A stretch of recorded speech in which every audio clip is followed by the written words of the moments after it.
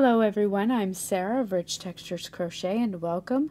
Today we're going to learn how to crochet the almond Afghan square, which you can see here in front of you. And this is week 2, option 1 of the Make It Your Way crochet along. If you are joining me for that event, welcome.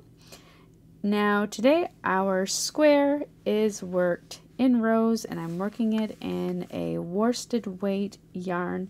This is Vanna's Choice by Lion Brand. It's a 100% acrylic medium weight yarn, and today I'll be working in the color linen. For this Afghan square, you will need approximately 108 yards of yarn for this square. And if you're working it as part of the Make It Your Way crochet along, you will need to make 4 of these squares. You're also going to need a 6mm crochet hook or a J10 hook and a copy of the free written pattern, which is on my website at richtexturescrochet.com.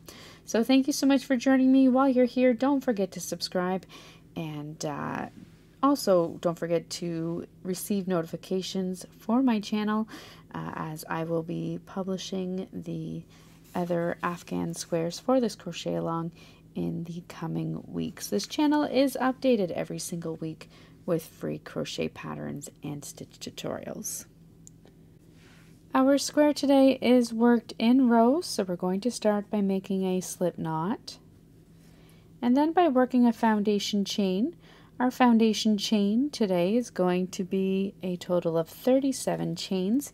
If you're working it to the same size I am using this yarn, my square is measuring approximately 10.5 by 10.5 inches to 11, somewhere in between. So for that, using this yarn, you'll chain 37. If you need to change the size of your square, you're going to need a multiple of 8 stitches plus 5 for your foundation chain.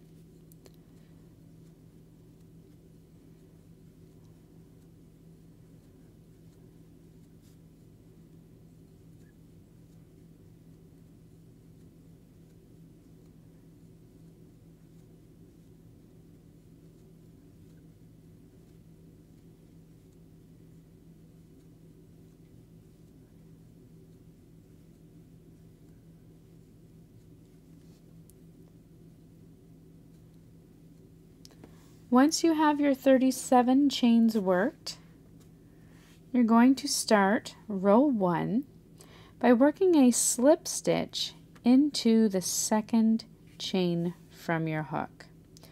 You're then going to slip stitch in each of the next 3 chains.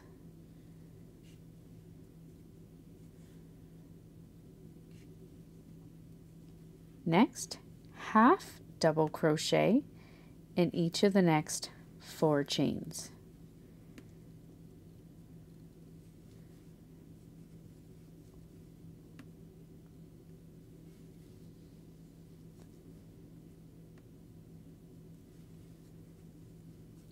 Next, slip stitch in each of the next 4 chains.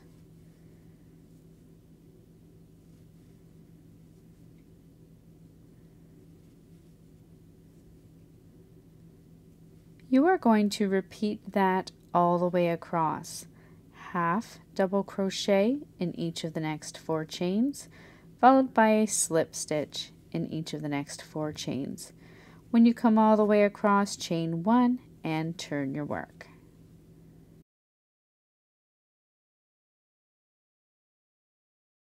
Once you come all the way across at the end of row 1, chain 1 and turn your work.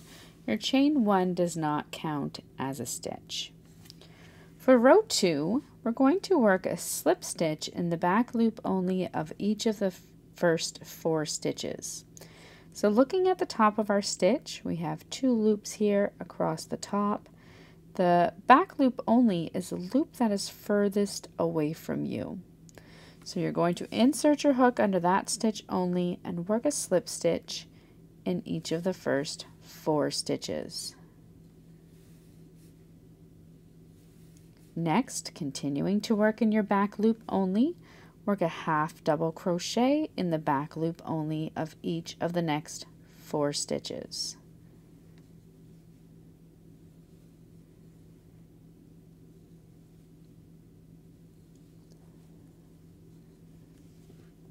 Next, slip stitch in the back loop only of each of the next 4 stitches.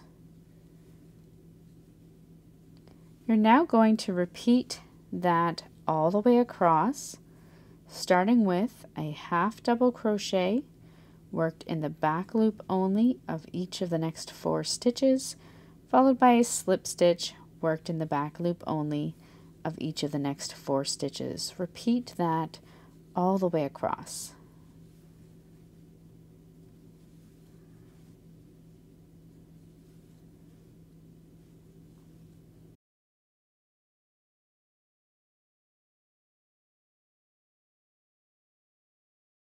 At the end of row 2, chain 1 and turn your work.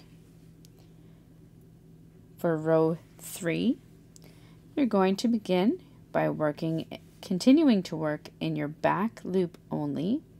This time we're going to start by working a half double crochet into the first stitch in the back loop only and each of the next 3 stitches.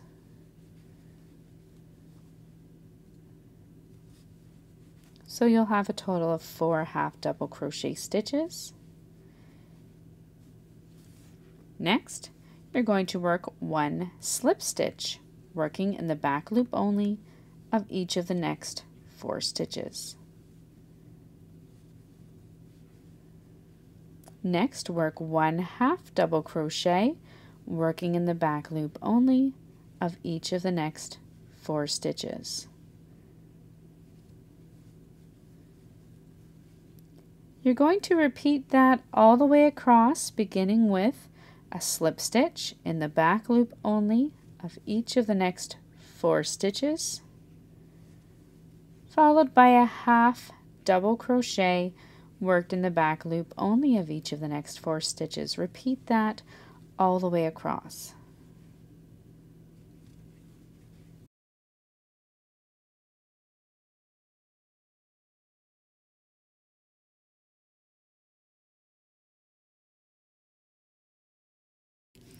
At the end of row 3, you're going to chain 1 and turn your work. You're now going to repeat row 3, and for row 4, working in the back loop only all the way across, half double crochet in each of your first 4 stitches.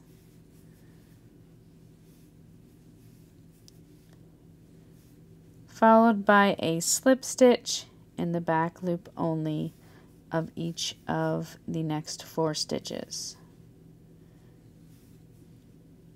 Half double crochet in each of the next 4 stitches, working in the back loop only, followed by your slip stitch. Repeat that all the way across.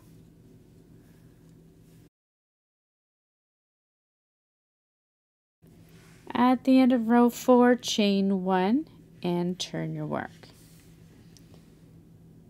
For row 5, we're going to begin by continuing to work in the back loop only all the way across.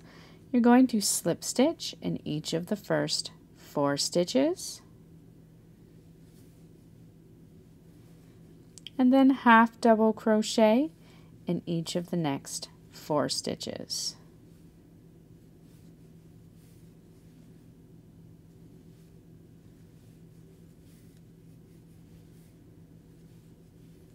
Slip stitch in the back loop only of each of the next 4 stitches.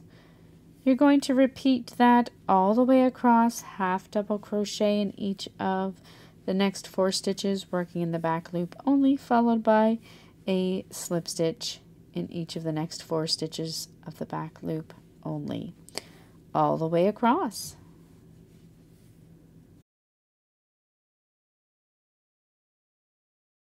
At the end of row 5, you're going to chain 1 and turn your work. Now for the rest of your square, for rows 6 through to 32, you're going to repeat your rows 2 to 5. You're going to end your repeats with row 32, and that's going to end on a repeat of row 4. So go ahead for rows 6 through to 32, repeat rows 2 to 5, ending on a row 4, and then meet me back here.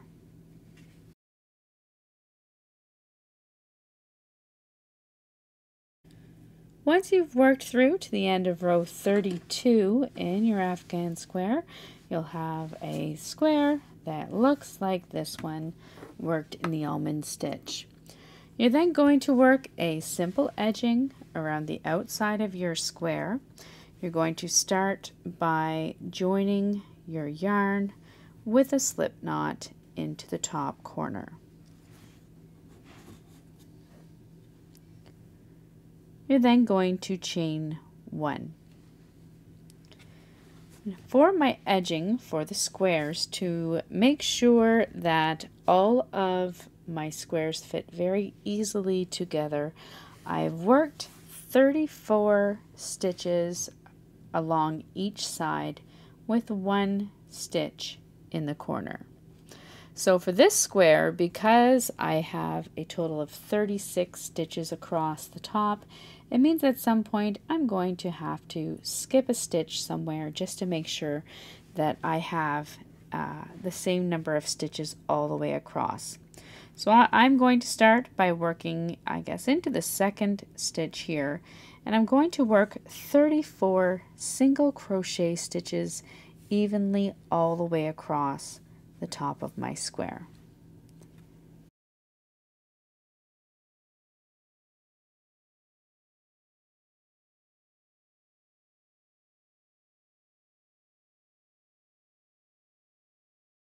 Once you come all the way across the top of your square working single crochet stitches, you'll have 34 stitches evenly worked. You're going to work 1 more single crochet into the corner, and then along this rough edge, once again, work 34 single crochet stitches evenly across. You can change the number of stitches that you're working along these edges. Just make note of it so that your other Afghan squares will match the number of stitches on each side, just to make it easier when you are joining them. So work 34 single crochet stitches across, 1 in the corner, 34 stitches across the bottom, 1 in the corner, and then up the side where we will end with 1 more in the corner before we join with a slip stitch into that first stitch. Once you come all the way around, having worked single crochet stitches, you'll work your final single crochet stitch into your corner and then join with a slip stitch into the top of your first stitch. You can then go ahead and fasten off, weave in your ends and block your square if desired. Again, if you're making the Make It Your Way blanket, you're going to make 3 more of these, so you'll have a total of 4 squares. So thank you so much for joining me. That's all there is to working the Almond Afghan square. And until next time, happy crocheting. Bye.